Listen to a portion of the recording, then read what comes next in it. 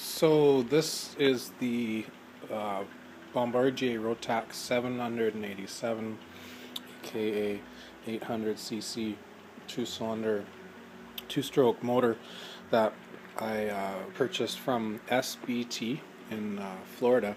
They required me to fire in my core, which was cracked due to a failure, and they sent me back this engine. I had to reuse all the white parts that you see off my old engine. They did not come included with the core exchange. They originally sent me this PTO flywheel, which had the incorrect threading. One of my previous videos shows me having a hard time installing it. Well, today showed up the proper PTO flywheel, so I'm excited, I'm happy, as this motor is ready to be dropped back into the Seadoo, and hopefully later on this week we'll have this thing up and running and we'll make you a video of her out on the water.